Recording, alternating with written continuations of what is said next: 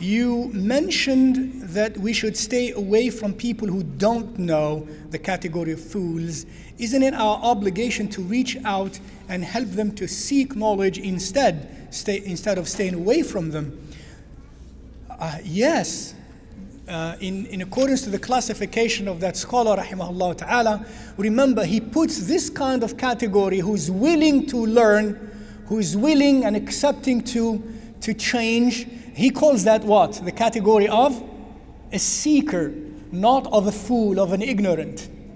The ignorant category is the category of those whom you have tried with. And I said they are always happy with what they are, and they are proud with what they are, and they are arrogant about what they think they know when they don't know, and they're not open to knowing, they're not open to change. That's the category that he's talking about. Though some people whom Allah gave more insight, more knowledge, and more patience may even deal with these types of people with some hope, if there is a glance of hope that these people may one day change even a bit, then yes, they should try to help them. As long as that they know that this is not going to be the consequences of this interaction is not going to be detrimental to them. Because some of us, we don't have enough weight, enough intellectual weight or enough moral weight to deal with some people. If you stay with them, then they turn you like themselves. You try, to go to a drug addict, a professional drug addict, and you're a young person who is still motivated by hormones and so on, say, I'm going to do da'wah to this guy. And then you may go do that and end up a drug addict yourself later. He will turn you into a drug addict.